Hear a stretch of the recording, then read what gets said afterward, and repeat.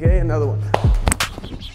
Another one. But see, no matter what, he always forgets that. I make him look here, home. Let's break down the eye jab, or the Biu Jee. All right, Mr. Olson, can I borrow you? All right, what is the objective of the eye jab, right? Kyle, you were asking me a question. So when we take a look at the eye jab, why does the eye jab not work? How does it work? How do we make it work? I think that's the big question. So the first thing is, what is my objective with this eye jab? My objective with this eye jab is sometimes people say, oh, the eyes are so small, we can't hit them. That comes down to how much you practice, but when I go like that, no matter what, he closes his eyes. So in that moment he closes his eyes or has a flinch, boom. See, no matter what, boom. You want to talk about no touch? There's a no touch reaction. The moment he does this, the groin opens up. So we have to understand, like Sun Tzu's Art of War, it's a luring into one direction. I want him to look here, to go here. The eye jab is a liar, okay? One hand lies and one hand tells the truth. So for example, if he blocks with his rear hand, here, boom, the next hand shoots through. I'm not thinking of trying to score solely with the eye jab. Does that make sense? Because he could be fast, he could change. The other thing the eye jab is, it's a probe. I want to find out what his reaction is. That's the thing. So if I'm moving here with it, boom, I just throw it out. Do you see? That flinch response. So when would somebody use the eye jab? Because it's obviously not for sport situations. Do you see it in sport, or is it only a self-defense? Okay, that's a great question. Have you seen Muhammad Ali do his flicker jab? Yes. Okay, so in sport, Muhammad Ali used to use his flicker jab for range finding. So what he would do is go, oh, pow, he just kind of hears stuff, we're moving, pow, pow. You see, he's leaning. And you know, when they talk about a jab, that's breaking all rules of a jab and the power, because he's leaning, boom, and he's circling. So move with me a little, pow, pow. He's just circling, sorry. That's all right. He's just circling like that, right? He's going, pow, pow. So what does that make you feel like? Overwhelmed. Overwhelmed, right? Yes. So in that sense, what are you thinking about when I'm doing this? Like kind of like getting my hands up, covering my face. Getting your hands up, covering your face, 100%. So when I start going, wow, boom, now I start hitting here. Then I'll fake this and come over the top. So you see how that set that up for you? Right. So in sport, 100%. Use that long range jab as a flicker to find the range. So in sport, I'll use that to find the range. So if it's a sport situation, right, Kyle, let's say MMA maybe, or kickboxing, where I have other tools, I'll be going like that, and see when I circle, what does it make him do? It makes him circle. So I start to see if I go like this, he's circling. Which way is he circling? That way. So I kick him in the future. Now I get that. It's all set up by the movement.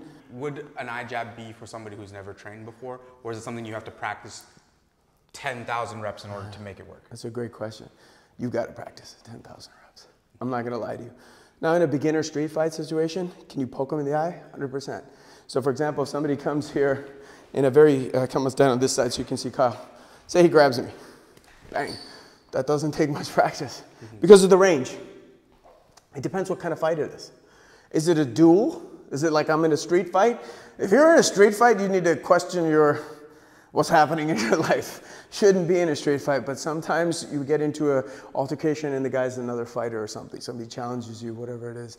I mean, those days really don't exist so much, but sometimes it happens. But the point is, like, if he's a fighter and we both have our hands up, what's happening? But if somebody just comes and he kind of grabs me, boom, there's the shot over here. He grabs me on this hand, boom, there's the shot over here. So if he grabs me over here, instead of coming around here and doing all this stuff, there's the eyes and there's the groin, right?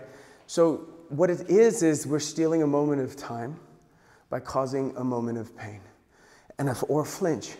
But the biggest misconception is it a fight ender?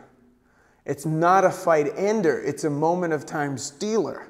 So in that you can transition to go forward, or it gives you a moment to escape to gain safety if you're in a super self-defense situation, or maybe it gives you a moment to draw a weapon if you need, whatever the situation may be. So we have to understand the context and what the objective is.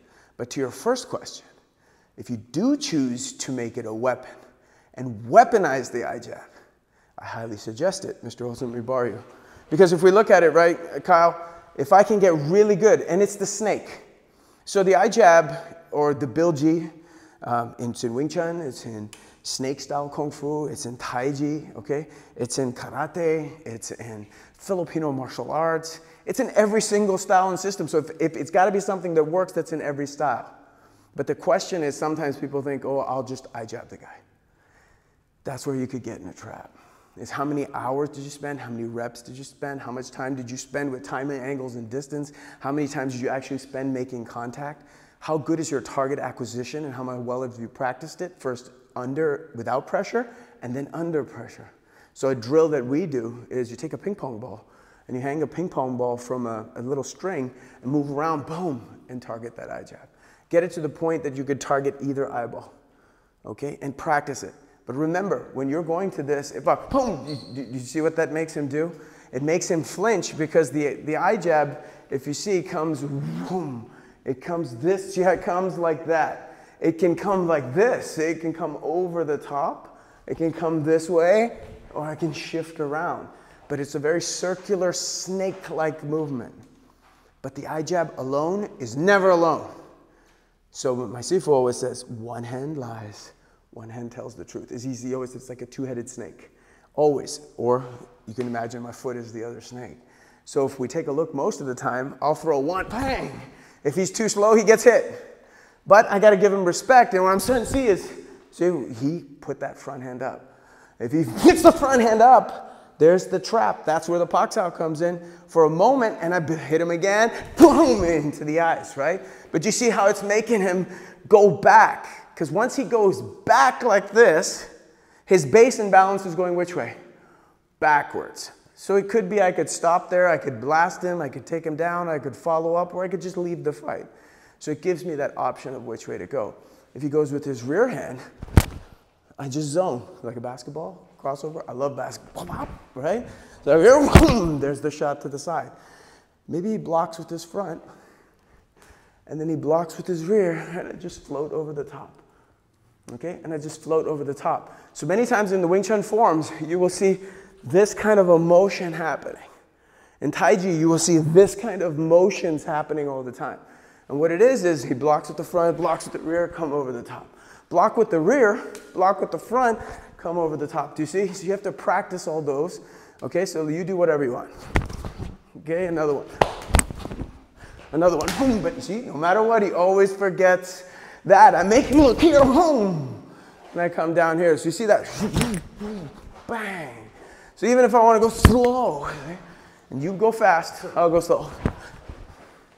No matter what, he doesn't see that. So I don't want to oversimplify it, but you got to spend thousands of repetitions doing it.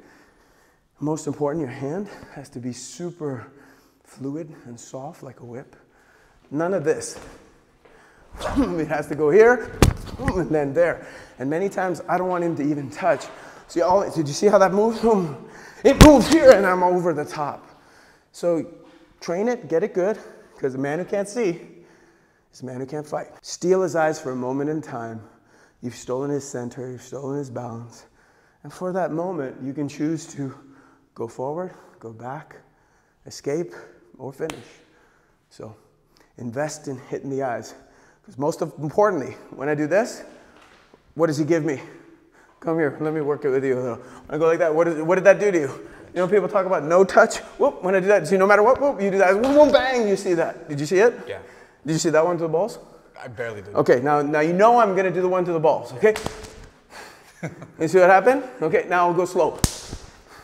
I'll go super slow, and you're coming to the eyes, block it, boom, no, oh, boom, there's the shot. Yes. Do you see it? So it's gotta be like that. It's like that. So overwhelming, high, low, high. So Bruce Lee used to say, put him in the wounded crane. Wounded crane stance is like this. Oh, ah, oh, ah, oh. Nice. Okay, steal their style. Because I don't want to get into a fight and see how good you are. There's a lot of good fighters. But then the other key thing I think you had asked me earlier is how do you functionalize it? Because you have to practice, you have to master, you have to functionalize, you have to maintain a technique. You got to put boxing gloves on, put protective gear on, and the protective gear, get those shop goggles that are like tight like this so you can actually touch the eyes. And then do it under pressure. Eye jab versus a jab, eye jab versus a takedown, eye jab versus a jab and a takedown, and start progressively giving him tools, and all you can use is your eye jab in the whole fighting. And then you make it good and you know you can get it. Because the number one reason people fail is they don't manage the distance, they don't manage the time, they don't manage the angles. And you gotta be able to relax under pressure and make a relationship with your opponent. You see, it's not about you. It's about them. It's about you following them, joining with them, making a connection with them. And if you can do that, it doesn't matter if it's an eye jab, a takedown, whatever it is, that's the master key. Thank you.